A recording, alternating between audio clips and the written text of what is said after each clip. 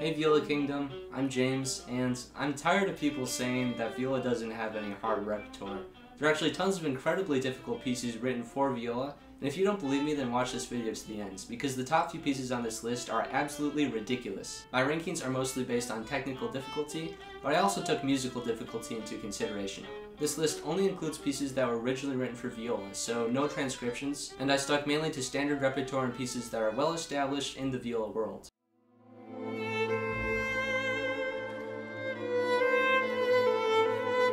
At number 10, we have the heart and soul of the viola literature, the Walton Concerto. It was written in 1929 for one of the first great viola soloists and advocates, Lionel Tertis, and fittingly challenged the limits of the instrument for that time. Every movement is difficult, but the second movement is probably the hardest, with tricky runs that whip their way up and down the instrument.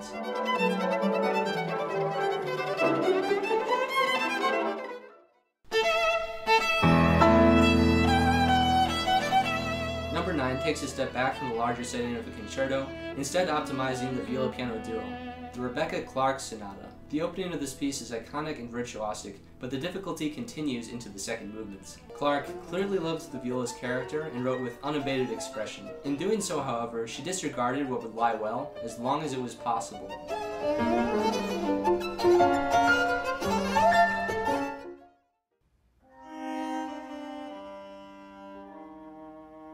We make the ensemble even smaller with number 8, Stravinsky Elegy for solo viola. Although it doesn't sound that flashy or exciting, it's actually notoriously difficult to perform well. If you play anything out of tune, the piece won't make sense, and you constantly have to be ultra aware of your borum levels to make the double stops speak in a balanced and smooth way that suits the depressing mood of the piece. On top of that, you need a complete understanding of how the voices appear and disappear throughout the piece in a similar manner as the writing of Bach.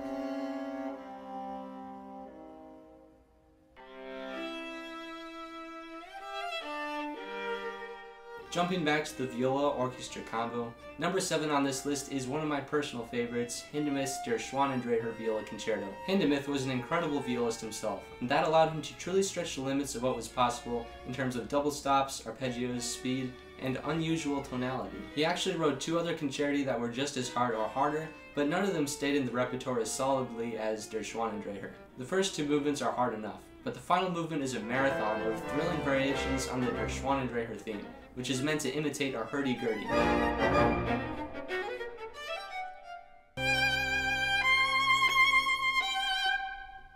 Number 6 is the earliest and only classical work on this list, Paganini's Sonata per la Grande Viola. It's a little known fact that Paganini was so avid about the viola that he commissioned Hector Berlioz to write a viola concerto for him. This ended up being Harold in Italy, but Paganini thought it wasn't hard enough, so he said, "Fine, I'll do it myself." And he wrote this.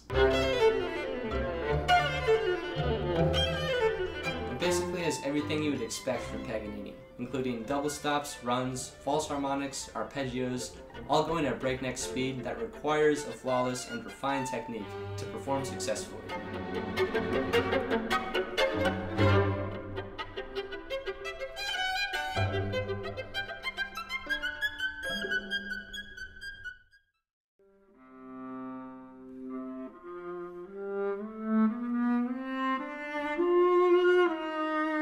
As opposite as you could get from Paganini's Sonata, at number 5 on this list, we have Ligeti's Sonata for solo viola. Similarly to Stravinsky's Elegy, the modern tonality of this piece means that every double stop must be perfectly in tune or the piece will lose its meaning, especially when a significant number of those notes are microtones between the normal pitches of the diatonic scale. However, Ligeti extends that challenge over the length of a 30-minute sonata with the added challenge of the third movement, called loop, which progressively gets harder as more layers are added and the tempo dramatically accelerates.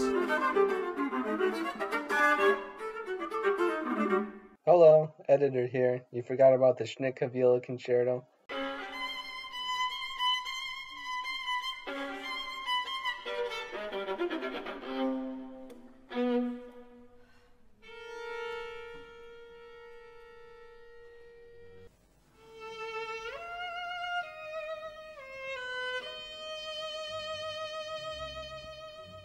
Number 4 is another piece that is notoriously difficult to play in tune, the Bartók Viola Concerto. William Primrose, the greatest violist of all time, commissioned this work, asking Bartók to disregard the technical limitations of the instruments. Bartók absolutely delivered, producing a deeply musical work which freely moved between the registers of the viola. The hardest technical issue is the leaps and skips that are almost constantly present in the work, demanding a ridiculous amount of extensions and quick shifts that make it exhausting to play.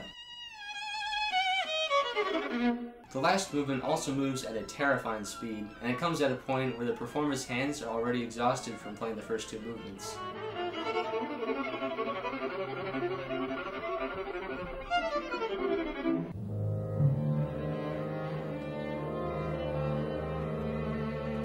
Number 3 is probably the least known piece on this list, but it has gradually been gaining popularity among violists.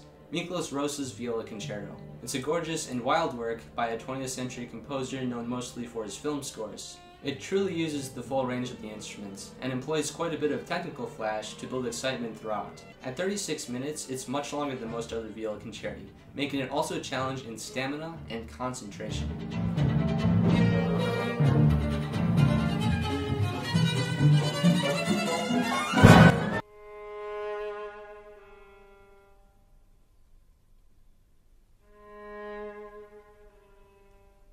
A decade later, violists gained an even greater fear with number 2 on our list, Peteris Vasks Concerto. Peteris basically took what made the Rosa and Bartók concertos so hard and tripled the frequency of those challenges. There are constant leaps around the instruments, and the chromatic nature of this piece's main idea makes the intonation even more difficult to conceptualize. Peteris also condensed this work into a solo viola version called the cadenza. Either way, the piece goes hard all the way through and remains one of the greatest challenges in history for violists.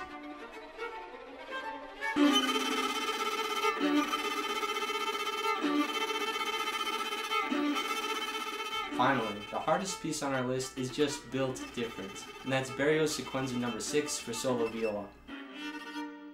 Berlin Philharmonic principal violist Amihai Gross named this as the hardest piece he has ever played, and it's easy to see why.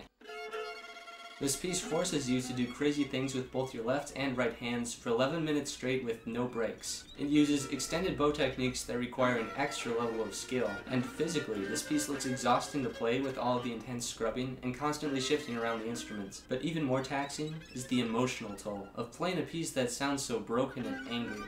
Just look at what it did to this poor guy and his bow.